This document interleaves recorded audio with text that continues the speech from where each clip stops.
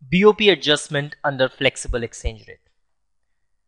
Suppose India imports 100 million rupees of imports, worth of imports, and it exports say 50 million rupees worth of exports.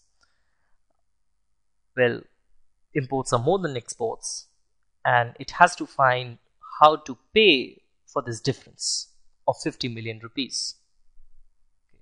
Since these are imports, it has to be paid in foreign currency. So how will it get foreign currency? Well, it can sell assets to US resident. Say US is the other economy from which it has imported, or it can borrow from US or decrease reserves of dollars. Either of these will get foreign currency. Can India repay?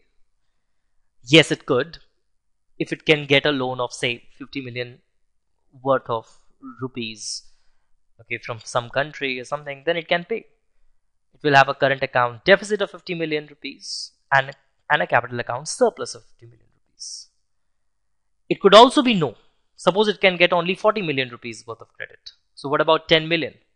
It has to go to the foreign market and its demand for the foreign currency will increase.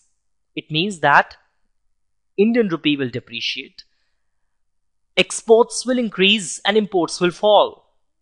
There is a current account deficit. US residents will buy Indian goods. This will put more dollars in Indian pocket, which in other words is going to give these firms or individuals to pay for those extra $10 million. So this is what happens in the flexible exchange rate system.